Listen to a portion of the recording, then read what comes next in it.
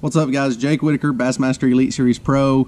Just wanted to give you guys a quick recap of my last two events. The first one being on Lake Hartwell, which is a lake that I'm very familiar with and had a lot of fun at. Ended up finishing 12th there, so great event, good points event. And then from there, we traveled south about a few hours down to Winyah Bay, South Carolina, and ended up finishing 15th there. So another great tournament, another great points event. Gained a lot of points, made up a lot of ground these last 2 weeks, so you know, just real excited about that. But the recap is really going to be very simple. It was a 1-2 approach for both places, ended up being the same for both places. And the first thing, I knew going into the Hartwell event, the fish were getting ready to come up, go on beds. So the main thing that worked down there, and it always works on Lake Hartwell when the bass are just moving up and going on beds, is a wacky rig. And this right here is a bad dude. This is the Bassmaster Sassy Stick. And again, I was throwing that wacky rig, throwing that on the ALX ICOS Soul 7 medium heavy rod, braid, P-line braid to a 12-pound P-line tactical fluorocarbon leader, probably a 6-foot leader, just a real simple setup. So all I was doing with that was just throwing it around docks and that dog fennel grass that Hartwell has, and really I was just fan casting it. I didn't do a lot of sight fishing, but that was my second approach, and what I used for you know, fish that I just found on bed, and I'm talking, you know, fish that I found during the tournament. I didn't have any fish that, you know, that I was in dire need to get to the first day of the tournament, so I just you know, found these fish during the tournament. And that was, and what I used on those was a white cutter crawl from Bassmaster.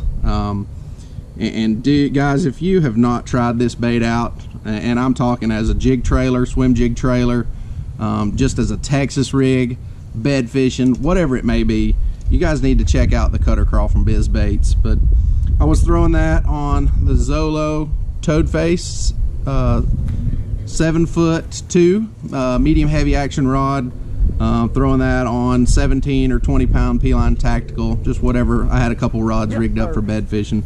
But you know, that was the main deal for the bed fishing. So you know, like I said, just a couple you know, found a couple fish on beds during the tournament, but the main deal Hartwell was the wacky rig Sassy Stick from Bassmaster. Ended up having a great event. Like I said, finished 12th, caught a ton of fish, ton of fish doing that. So really excited to get out of Hartwell with a, you know, a 12th place finish. So on to Winyah Bay. Winyah Bay was a, you know, a tough fishery, but it is full of fish, believe it or not. I practiced the first day of practice down at the Cooper River and had some bites, but it just didn't fit my style.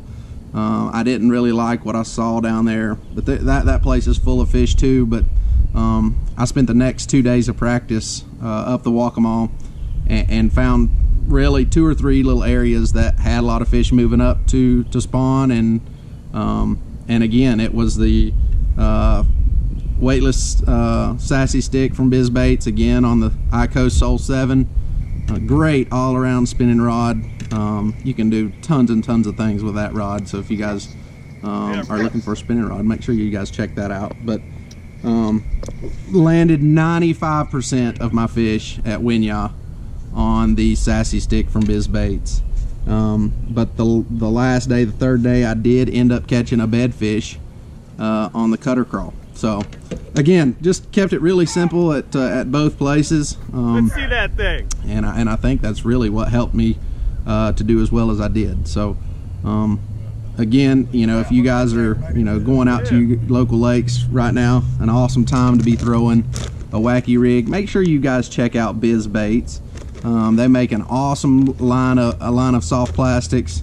Again, the Sassy Stick rigged wacky style is an awesome setup. You can catch a ton of fish doing fishing that way. So you guys check them out. Again, ALX rods, all my sponsors. And one more important thing that helped me this week, I'm using Blue Otter polarized sunglasses, and I've used a bunch of sunglasses, and you know, I'm sure everybody has, but you owe yourself the opportunity to check out Blue Otter polarized. These are high quality glasses, and gosh, I saw a lot of fish over the last 2 weeks that, you know, I think people, you know, rode right over, because I was fishing behind a lot of people these last 2 events. So you guys check them out, Blue Otter polarized. I think you'll be thoroughly impressed.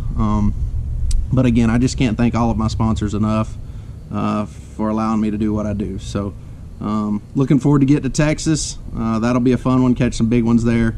So you guys stay tuned, follow along, and we'll see if we can't keep this top 15 streak going. So thanks guys, y'all have a good one.